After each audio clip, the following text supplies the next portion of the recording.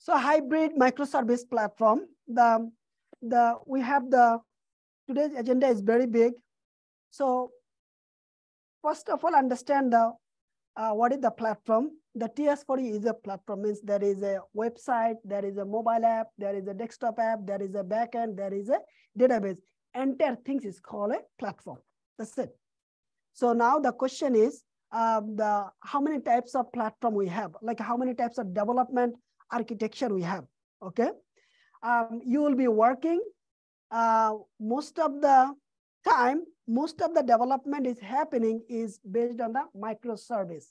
Okay, but millions and billions of application is based on the monolithic. So in a simple way, if we stop the TS4U now, we are going to soon stop the TS4U, then you guys will see whole platform is shut down. This is called the monolithic. One single shutdown can cause the entire system is down. It's monolithic. And billions of application is built based on like this, because old style application. Or many company, they just start building the monolithic. Monolithic means one things just control everything. Means one code base for everything. Okay. And opposite of microservice means in your platform, in TS4U's platform, there is an enrollment user process is very separated, right? There is a technical interview very separated. There is the payment is very separated. There is a chat is very separated. There is a notification is very separated. TS4U has a 16 service.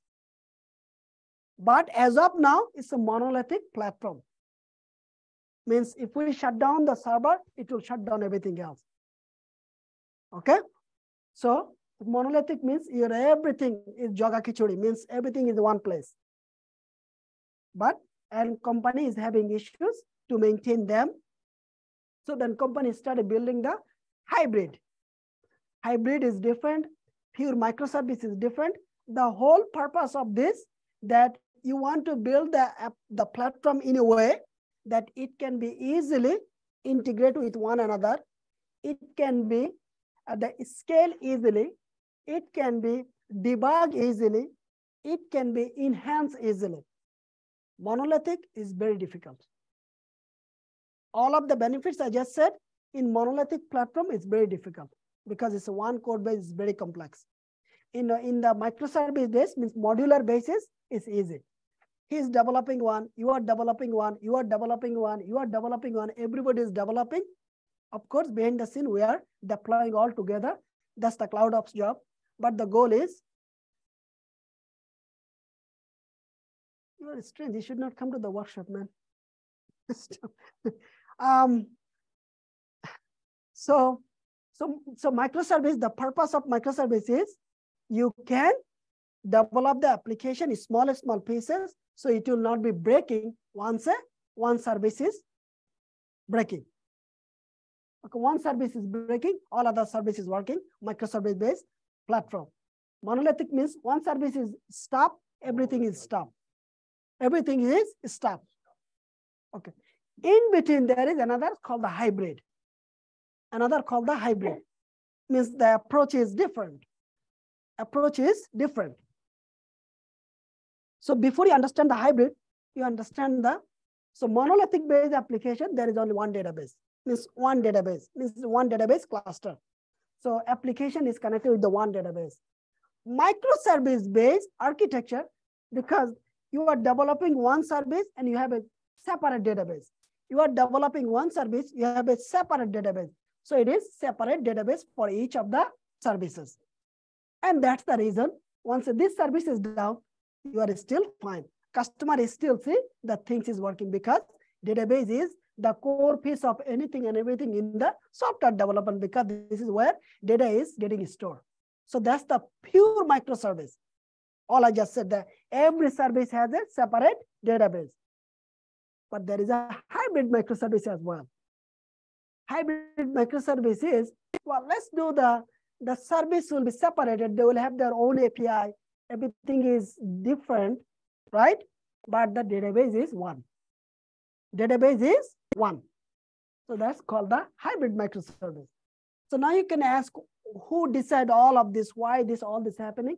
This is part of the senior manager decision, architect decision, not you decision.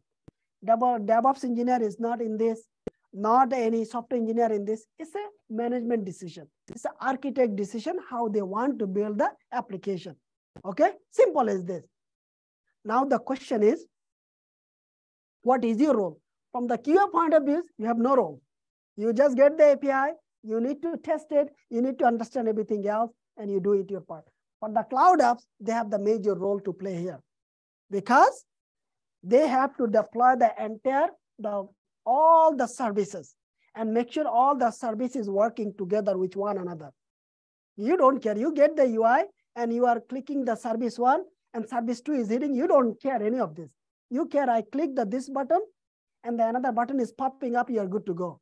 But they have to ensure if the user is hitting the service 1, like from the user, he clicked the payment, it actually hit the payment service.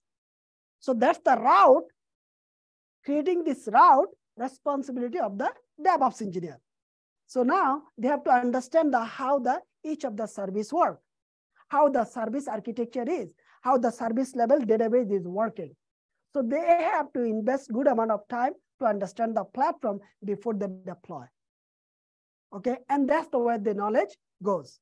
So this platform we have here today, we'll be discussing about the microservice, hybrid microservice-based platform.